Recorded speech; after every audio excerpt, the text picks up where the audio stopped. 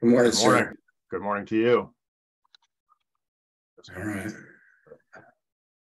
So here we are on Rule 8.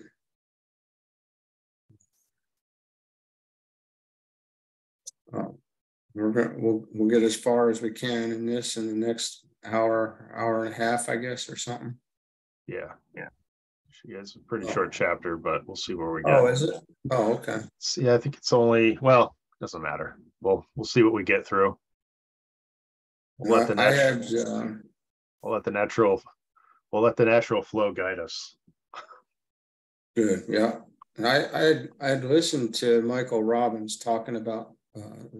I listened to him cover this chapter from the Moria Federation earlier in the week, and he goes into such amazing detail with everything. So if anybody is looking for an even, a very deep perspective, he provides such profound commentary on it all.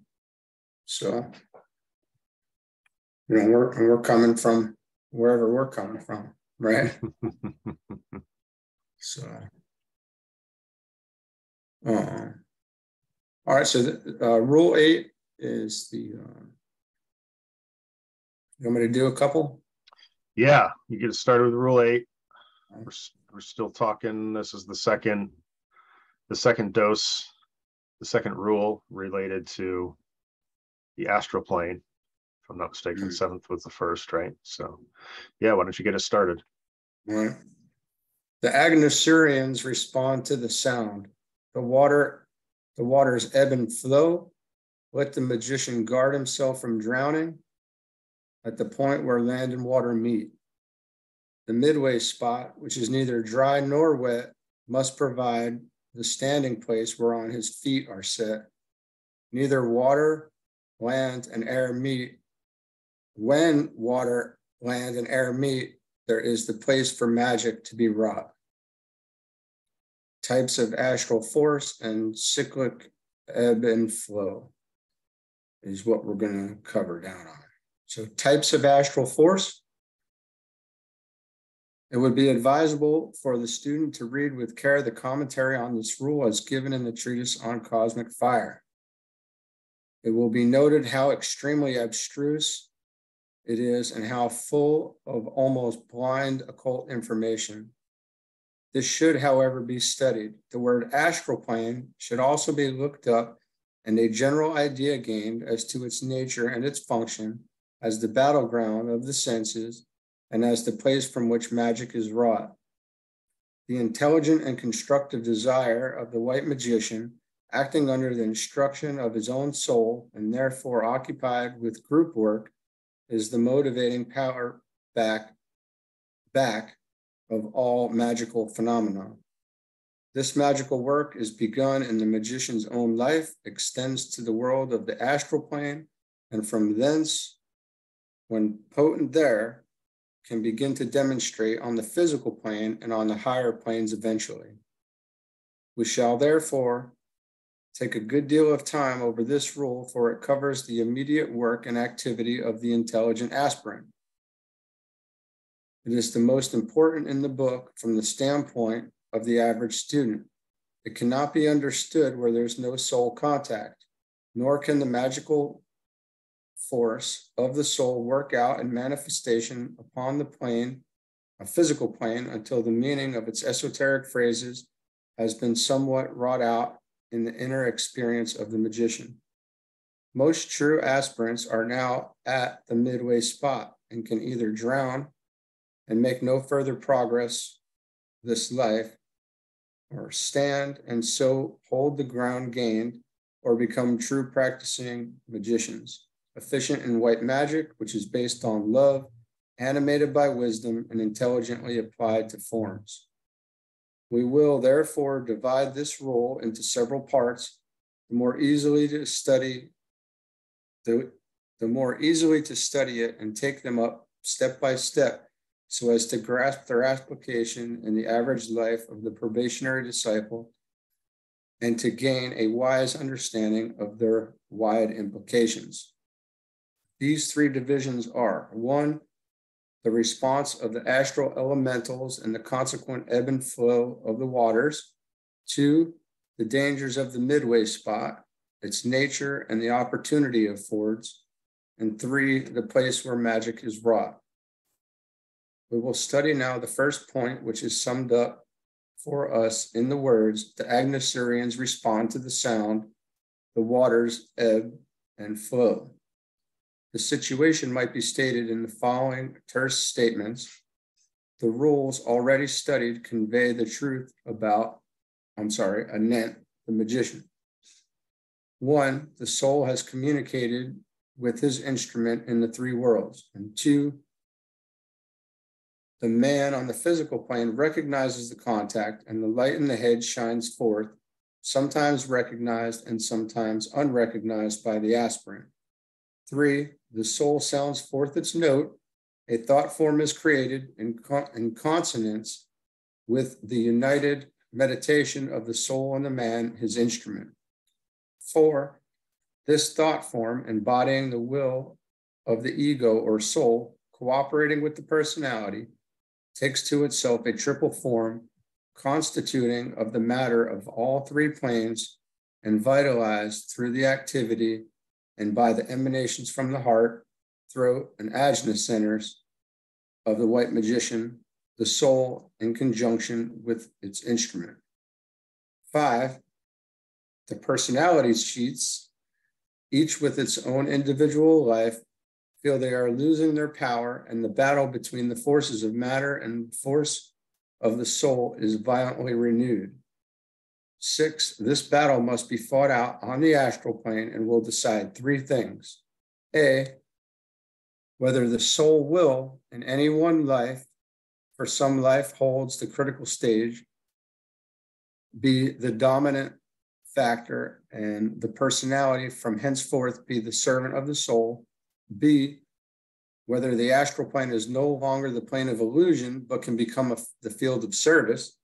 C, whether their man can become an active cooperator with the hierarchy, able to create and to wield mental matter, and so work out the purposes of the universal mind, which are prompted by boundless and infinite love and are the expression of the one life.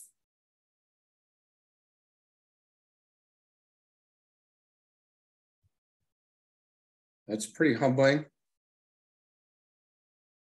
and very deep. The requirement there, the main requirement being that we've had some level of soul contact. And then, it alludes to a more difficult kind of time initially as the waters ebb and flow, and that's where this battle is fought out, and who's going to win? Does Arjuna turn his own will over to that of the soul, right? And I guess that's what really determines whether or not we can proceed with it. So let's see what else. I'm sure he's going to get into all that. Oh, I just glanced down and I saw. Right. It's all good. So this is this is great. So this is the crux of the entire situation. When the man has mastered the forces opposed to him, he is ready for the second initiation, which marks the release of the soul from the prison of the astral body. Henceforth, the soul will use the astral body and mold desire into line with divine purpose. It is of value for the student to know where he stands and what his particular problem is. The average man is learning to control the body, learning the control of the physical body and the organizing of his physical plane life. The student on the probationary path is learning a similar lesson in relation to his astral body, its focus, its desires, and its work. The student on the path of accepted discipleship has to demonstrate this control and begin to discipline the mind nature and so function consciously in the mental body. The work of the initiate and the adept grows out of these achievements, and they need not be dealt with here. The battle is spread over quite a series of lives, but in some one life, it becomes critical. The final stand is made, and Arjuna triumphs in the fight, but only by letting Krishna assume the reins of control, by learning mind control, and by the revelation of the form of God, by distinguishing between the soul and the form, and by a vision of the perfection of the glory which can radiate from the forms indwelt by God. He learns to choose the way of light and to see his form and all forms as custodians of the light. So he buckles down to the work of making the astral body simply a reflector of that light, and by the quelling of desire through the subjugation of the Agnosurians, who constitute his astral body and are the living substance of the astral plane, he learns to function as an adept on that plane, to pierce through its illusion and to see life true. Speaking symbolically, the substance of the astral plane is animated by three types of divine force, which when brought together produce the great illusion. These are, one second.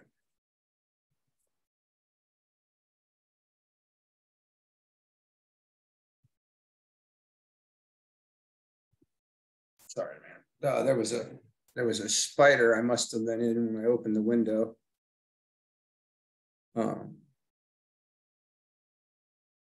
Speaking symbolically, the substance of the astral plane is animated by three types of divine force, which when brought together produce the great illusion. These are, first, the force of selfish desire. This involutionary energy plays a big part in bringing about evolution, for selfishness is the nursery of infant souls. Hence, the aspirant refuses to be held by it. Boy, isn't that awesome? Very much so. It adds such a great perspective to the purpose of selfishness, and what we're looking at, and when we see it happening in ourselves and others. Really, it brings about, that process brings about the evolution. It's unbelievable. Second, the force of fear. So we got selfishness first, and second, the force of fear. This is the product of ignorance, and in its initial stages, it is not the product of wrong thinking.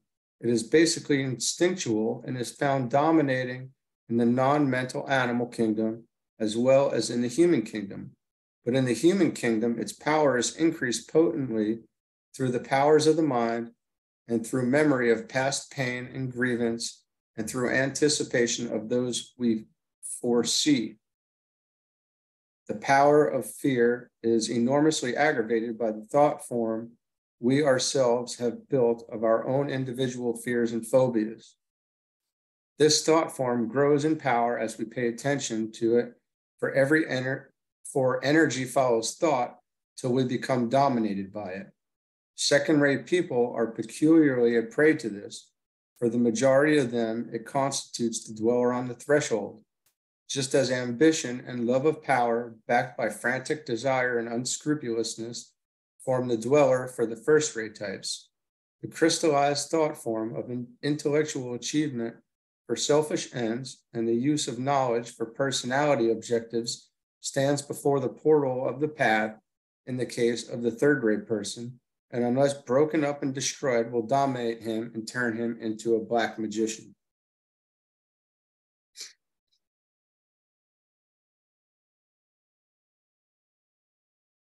So we're dealing with selfish desire so far and fear.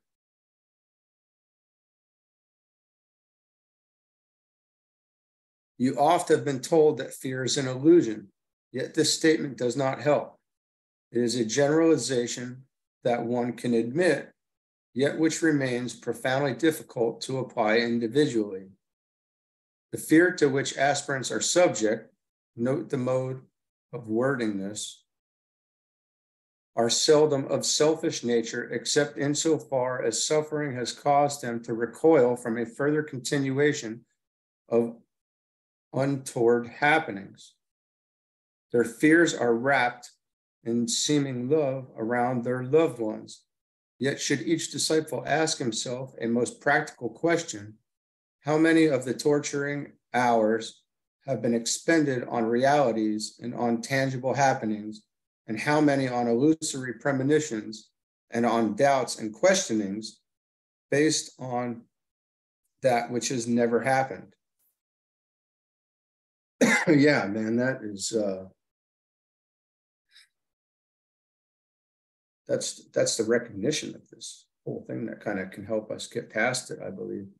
I would like to point out to my brothers that they need to do two things: to meditate on truth in daily life, using the concept of truth practiced and lived by as their seed thought and meditation. To this end, I would suggest that they memorize and use at all times, when swept by illusory fears and needless foreboding, the following formula of prayer: let reality govern my every thought, and truth be the master of my life. Let each say this to himself as constantly as need requires, forcing his mind to focus attention upon the significance of these spoken words. So, you know, early on in my seeking, and when I did the lower course study for the University of Metaphysics, one of the very first things they teach are positive affirmations. And I followed along with the program really pretty, I gave myself to the program and I said, I'm going to do this. And, you create your own positive affirmations, or you can use the ones that they have. Now, this is such a great kind of, I don't want to say mantra, but an affirmation to use for us. So DK is, in fact, kind of replacing some of those that are out there with probably, I would say, more powerful one, certainly, because of where it comes from. But let reality govern my every thought, and truth be the master of my life. You can repeat these things anytime you start to see your mind start wandering off, and maybe nervous reactions to things or something.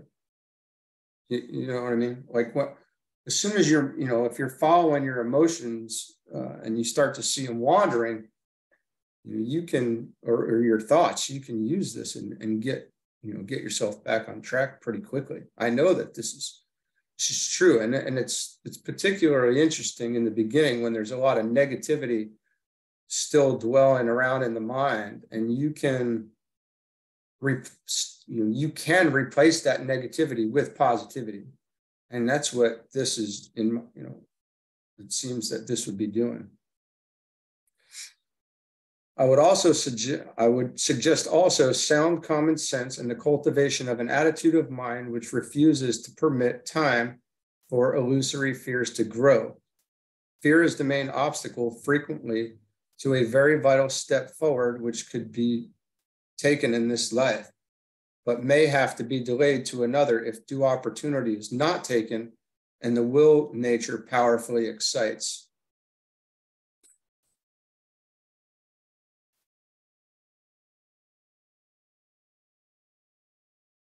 And the will nature powerfully excited.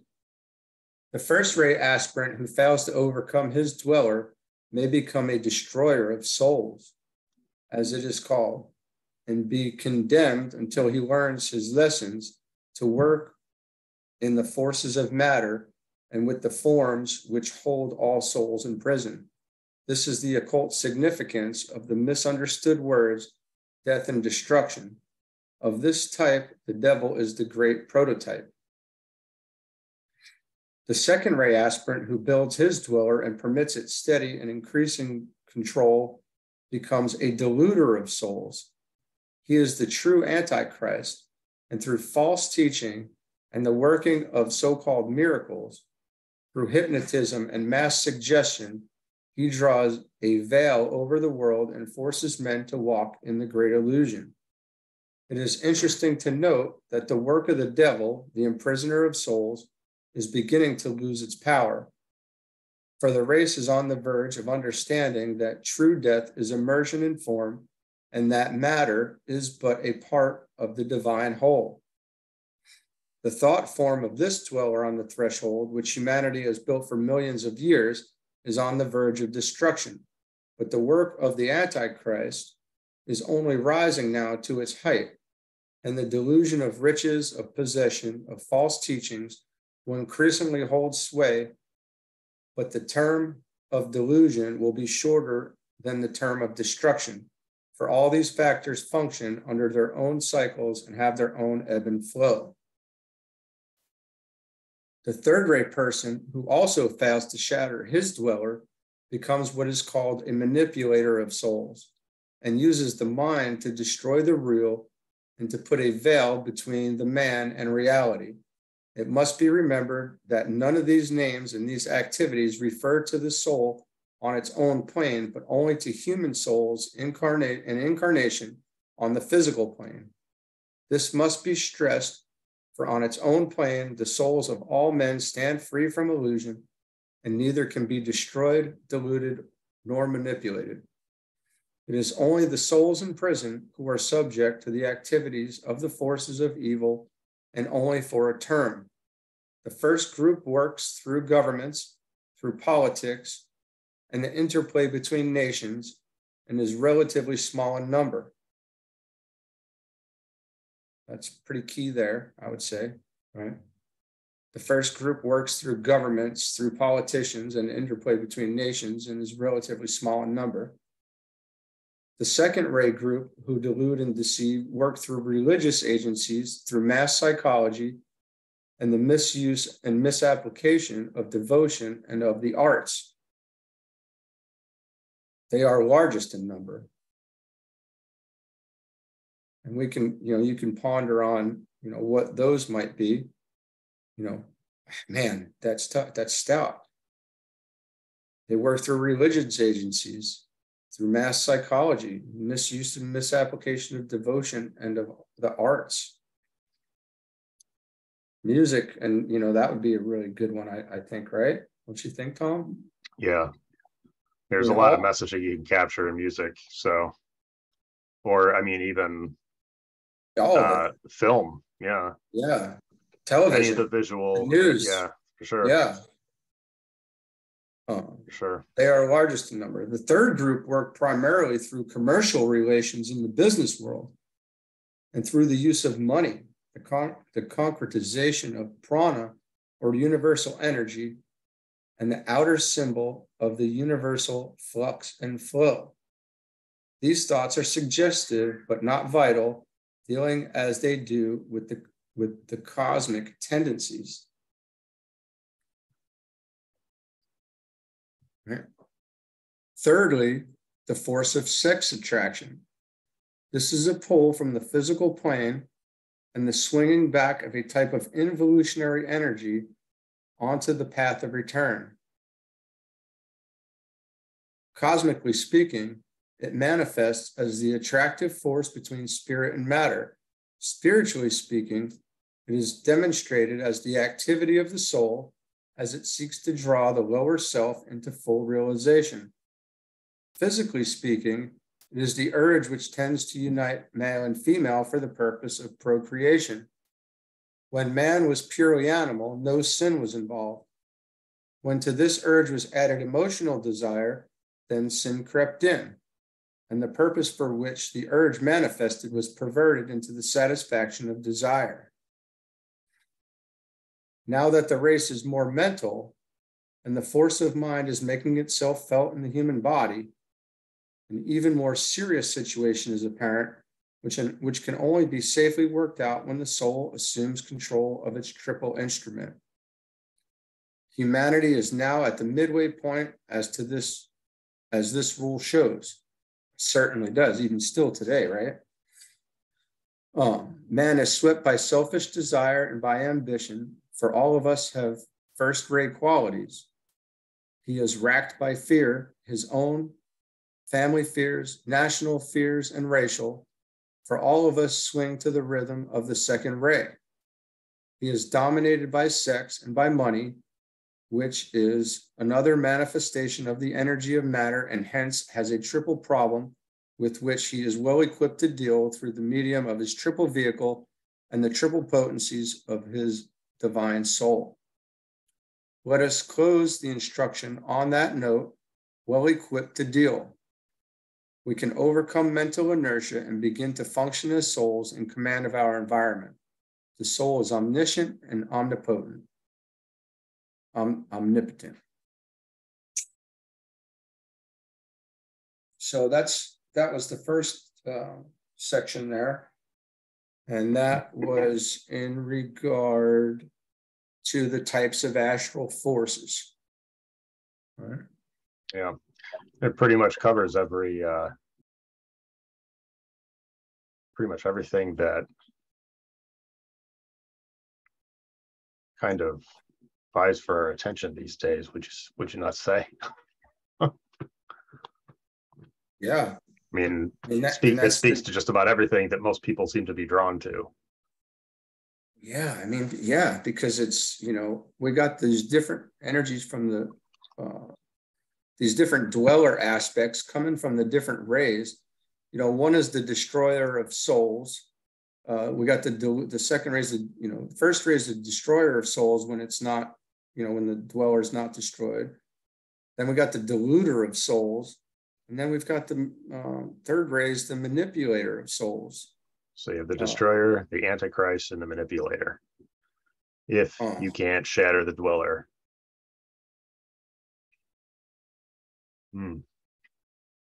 It's heavy. That is heavy.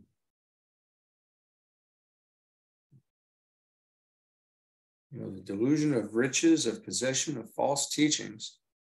A false teaching will increasingly hold sway. But there is right now, I would say, right,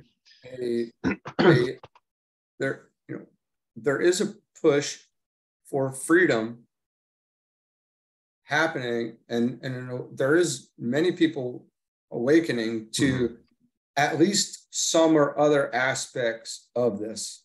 Right. So I think we are starting to see that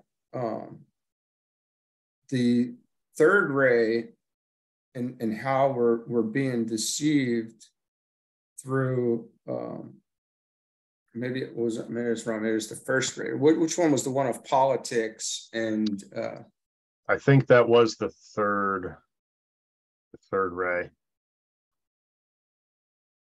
The first group works through governments, through politics, and the interplay between nations, and is relatively small in number. The second ray group, okay.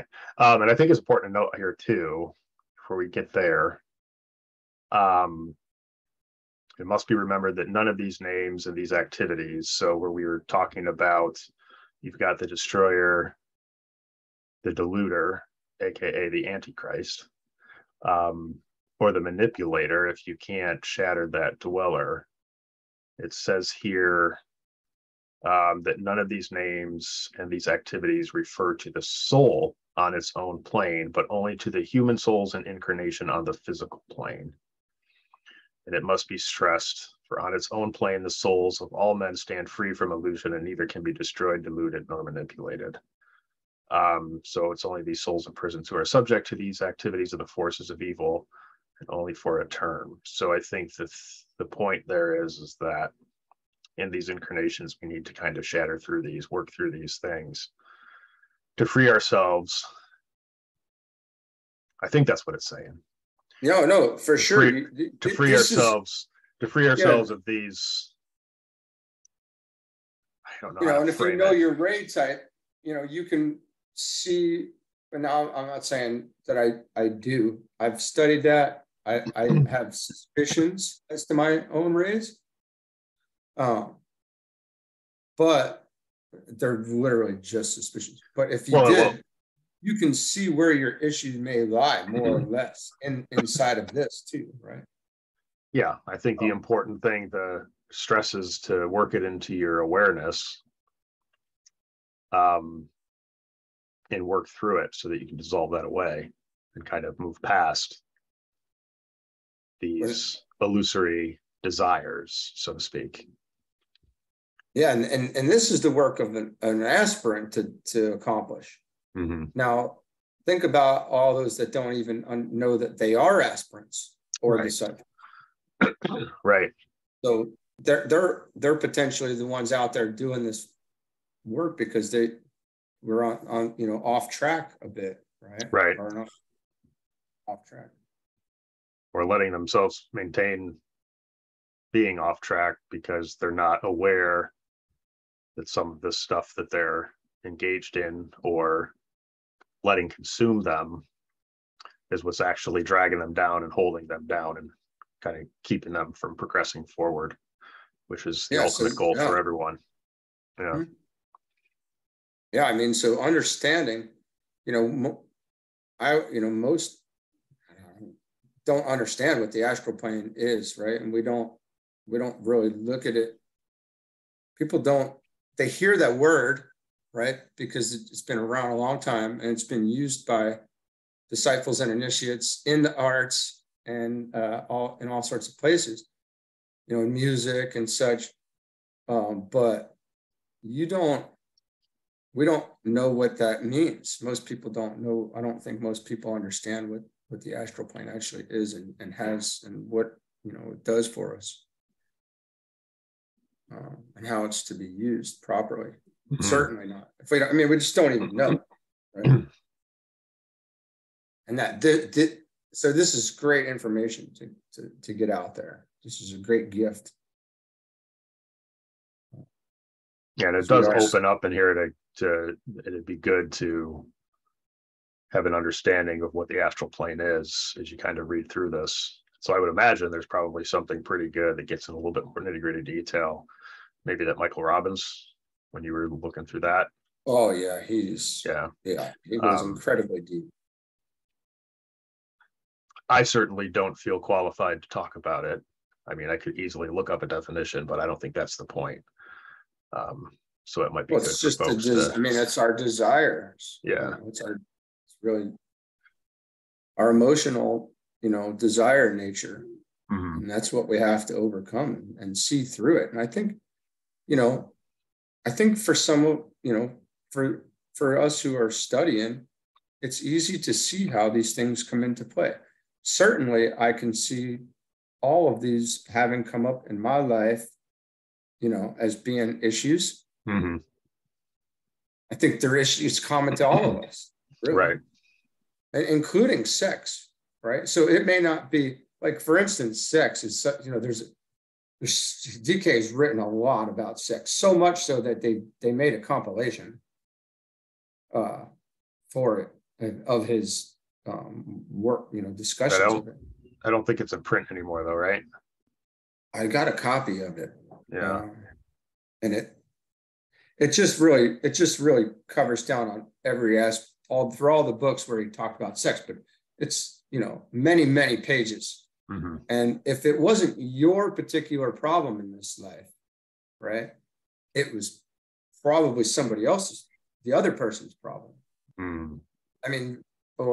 We've all faced and seen the issues of it, right? And we've kind of all, especially with the way these video, the internet and stuff. Well, I was just going to say that it's really put out there these days. It's almost sold as like a status symbol in a way, maybe. And you got all these. It really shouldn't be. It says in here that it's from the physically speaking, it's the years to which unite male and female for the purpose of procreation. So, be fruitful and multiply. Right. But that's the physical plane purpose of it. It mentions in here too that there's a spiritual purpose behind it as well.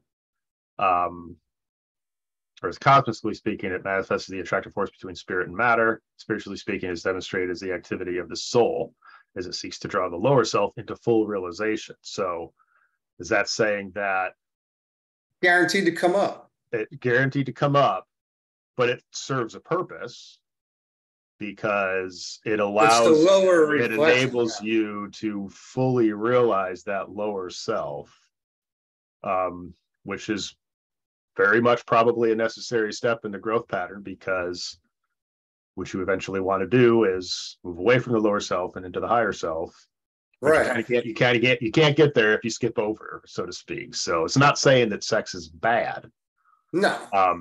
And actually in the physical realm, it's absolutely necessary, because that's where we are able to be fruitful and multiply so that we can continue on with the plan. But I think it's more about moving past the purely animal state and into the higher being aspects of it. And he mentions somewhere where, you know, it's supposed to become a regulated,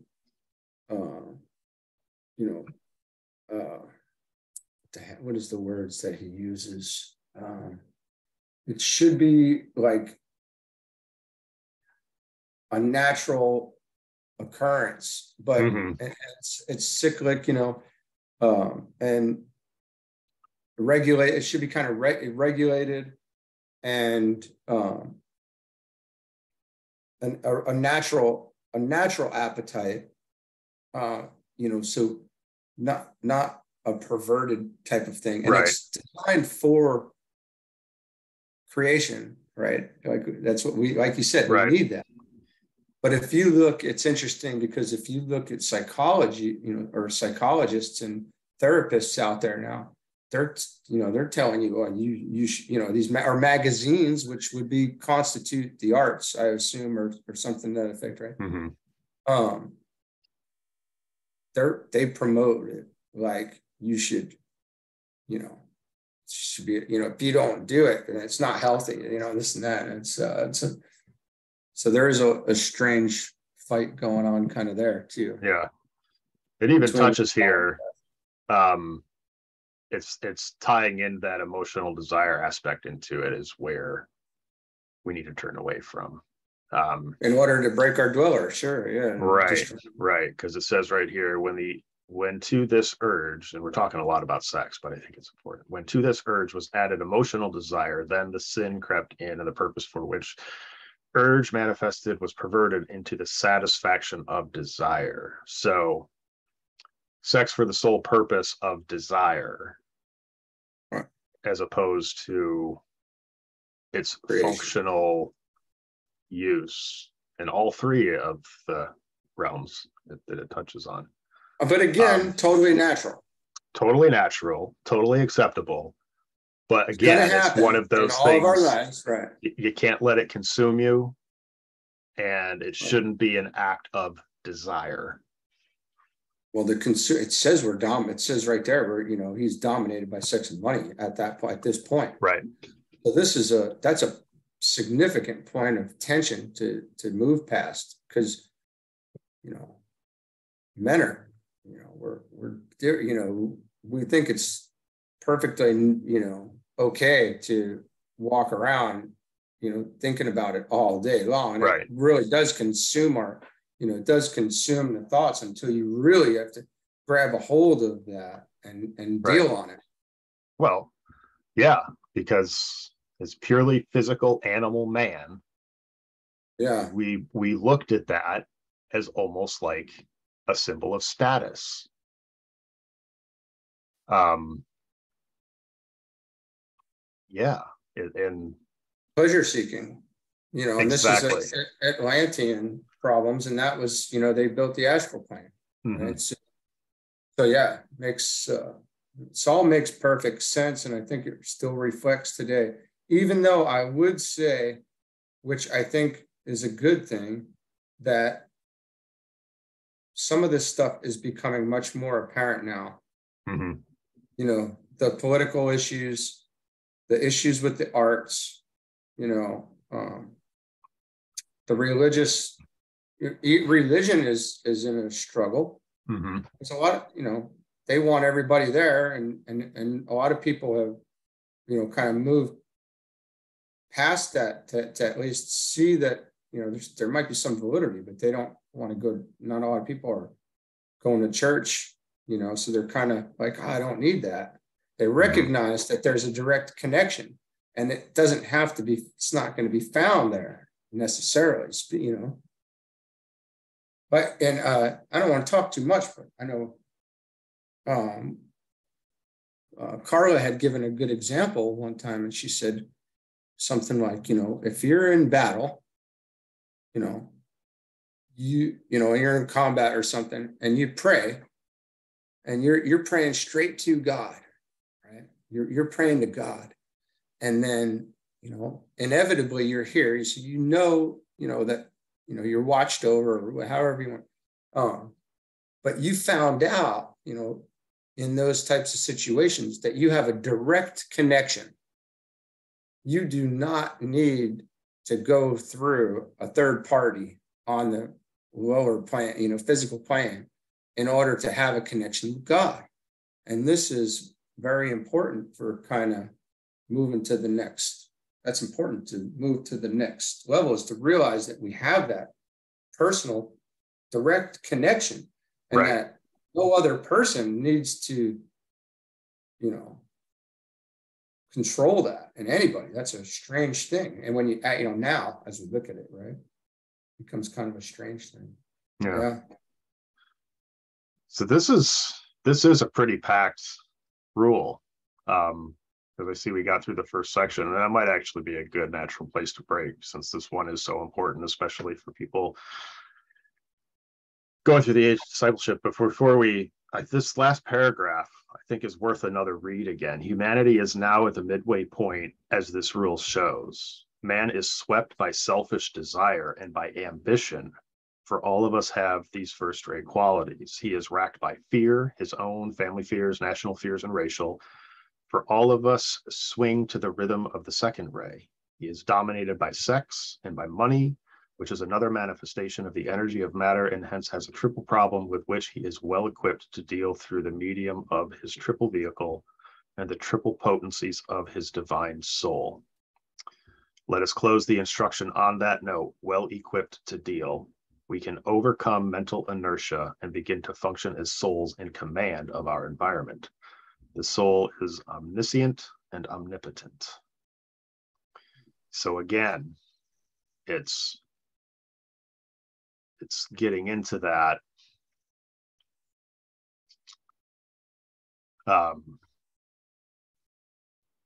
to really get in touch with and know and understand our higher selves. We have to shed away all these selfish desires for these different manifestations, these modern day manifest your best life, and it's almost always through, you know, the money, the cars, the whatever, physical material goods. How many beautiful women or hot guys can I get with as a symbol of status? And it's all very dangerous. It kind of outlines that right here. Again, not to say that it's not going to be natural to kind of find yourself attaining some of this stuff. But I think the point is that we need to kind of shed it away in terms of it being something that consumes us and drags us down, and the attainment of it through our own selfish desires, wants. I'm not even going to label needs in there, because everyone has to meet their basic needs, but it's saying that the stuff really isn't that which probably meets a basic need. It's thinking you have to attain something much more on the physical and astral realm, as opposed to moving up to that higher self, and building out your mental capacity. If I made any sense there, maybe you can help clarify. But No, absolutely, man. It's that's the, he says everything. The astral plane is the battleground, and yeah, this is what we're, this midway point is what we're dealing on right now. right, It's plainly obvious, and but I do have that hope, that there are people that see it now, because the disparage of one aspect or another of those should be enough to wake us up. Like, the fact that you can't turn on the news and listen and find anything that's likely to be right, action at this point. It's all denial and deception of different sorts to manipulate us, right? So maybe it's heavy third-rate stuff coming there, as the manipulator, and then we're getting manipulated, diluted, and destroyed from really every angle at this point. So this is a huge, the waking up process happens here, right. And that's what we're looking at. Exactly. And I'm glad you pointed that out, because I want to backtrack for a quick second, because I said some stuff that could kind of come across as rough to some people out there who might be struggling with some of these physical desires, so to speak. Wasn't intended to be kind of lecturing or anything like that, because everybody's going to work through this stuff, and it's a part of the natural process to have these things arise and have to work through them on an individual basis so that you can overcome. Because really, essentially, what everybody is moving towards is that divine soul aspect for each person. And you can't really get there if you don't work through these things as they come up. Going to make the mistakes. But what you need to come to the understanding is, and eventually everybody will probably come to a realization at some point. It might not happen in this lifetime. It might take a few. For some, it might. I know it did for me, that, where you believe and you're working to attain all these different things, and it never really gets you to the point of pure bliss and happiness, right? You're just constantly trying to attain more and more and more. But that's not the attainment we should be going. And at some point you come to a realization that the truth is that this isn't what I should be working to attain. It's actually something deeper within. And I think it points it out, it's that divine, getting in touch with your divine soul and growing from there. You literally just explained the whole premise of the books, Siddhartha. Oh, did I? And I never read them. Yeah. It is literally that's the whole premise of the book, because you can get everything that you want and it's not going to make you happy. Exactly. And there's just so many people out there that think that that's the path to happiness, and they will work through that themselves. But at some point you hit a brick wall and you're just like, well, damn, this really isn't making me happy. Okay, I made $1 million. I'm still not happy. There might be something making you feel like you are in a way, but it's not where your divine soul wants you to head. So I thought that would be a good thing to throw out. And the third ray is, the third ray on this is a pretty big deal too, because that's kind of what you're talking about. But add governments and politics and the interplay between nations. And he even says, and is relatively small in number. So, what does that mean? Are we asking ourselves these questions when we look at the state, of the world and the political world? I mean,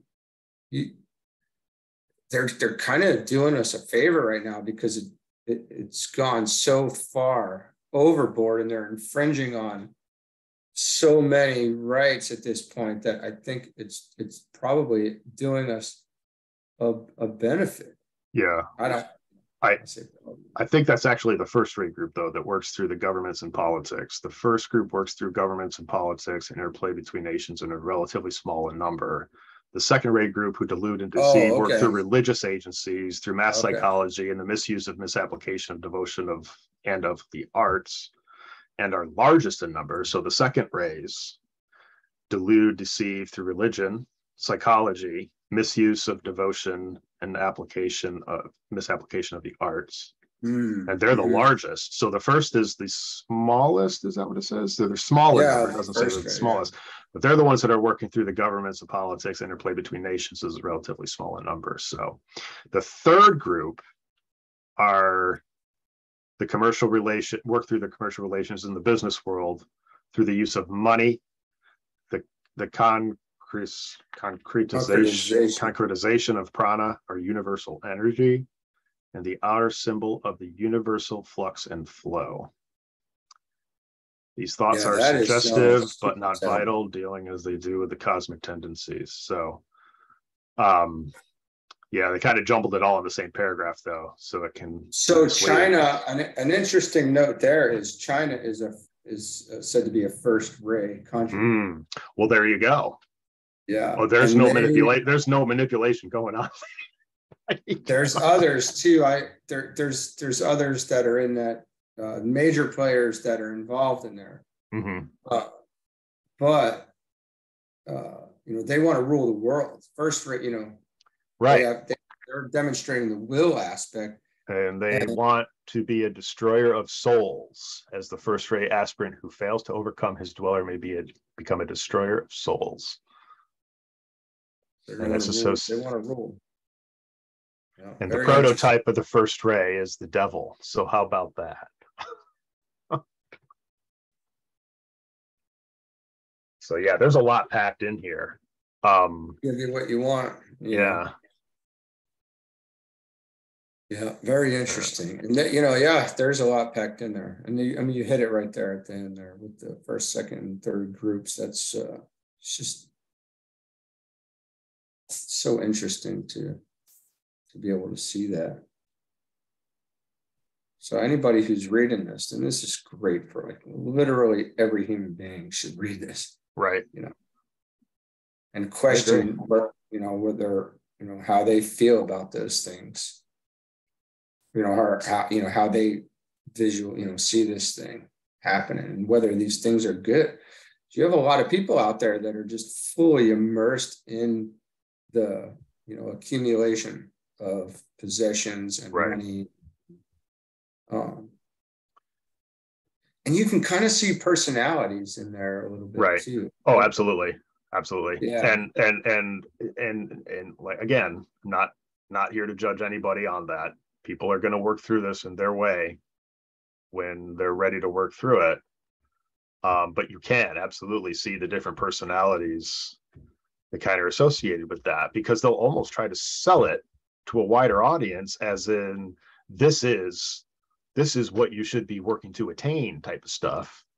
Yeah. It really isn't. Well, they have the power to get people to and the influence, because people that want to like hang back and be kept.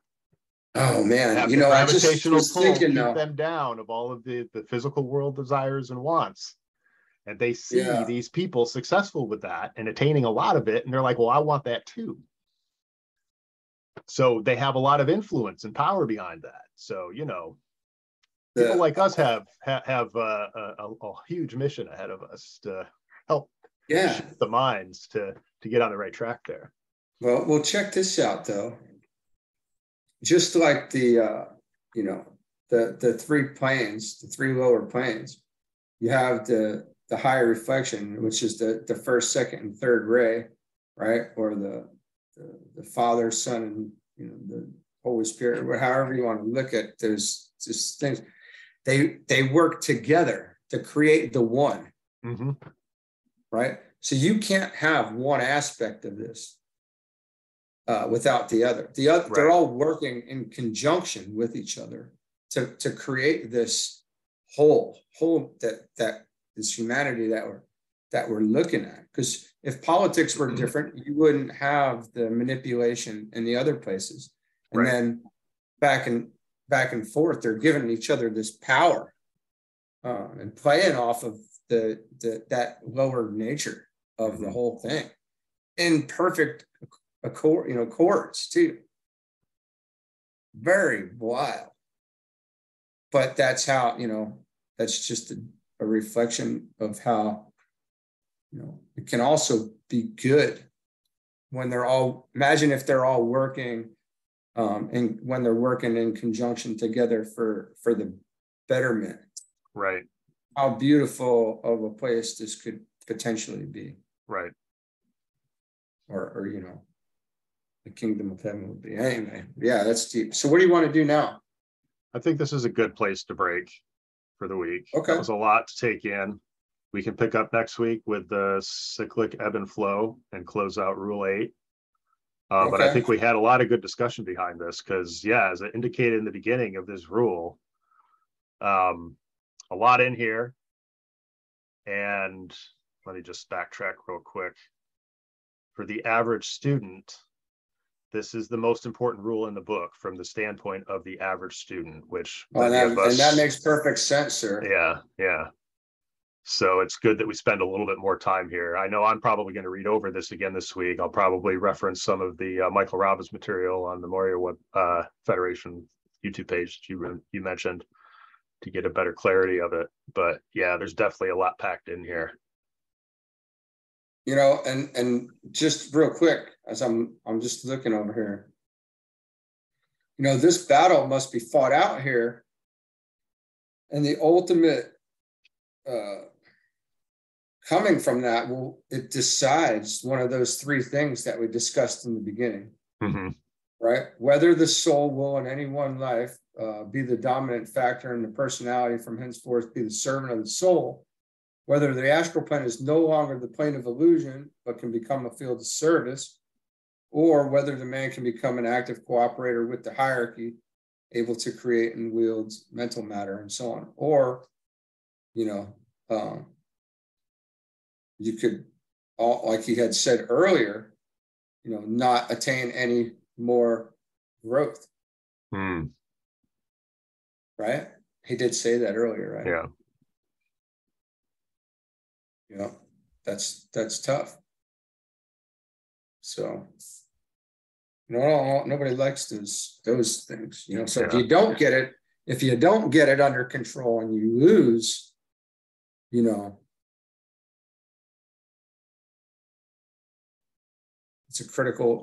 is a critical stage for all of it. Right. And I think it goes back a bit, just hearing you say that, it kind of brings me back a little bit to Rule 7, where he was talking about treading the razor's edge path, which is the middle path, the path that all of us are on. And you can go one way or the other, but if you don't deal with this, you're not going to grow. Right. Because eventually where you want to be heading is, well, hopefully, I know where I'm trying to head is the path of right activity versus the left-hand path, the path of white magic versus black magic, the path of selflessness versus selfishness. So a lot in here, man. I wish more people, well, I shouldn't say that. Everyone eventually will open their eyes to this. And like I said, it might not happen this lifetime. Some might need a few more. But I know that each day as I grow, all of this becomes much more vivid for me. Yeah. Yeah. That's a good way to put it. Yeah. More synthesized and assimilated, I guess. Absolutely. Absolutely. All right, buddy. So, all right. Until next week. Yeah, we'll pick up the rest of Rule 8 and have some more good discussion behind it. All right. That sounds good. See you next week. See ya.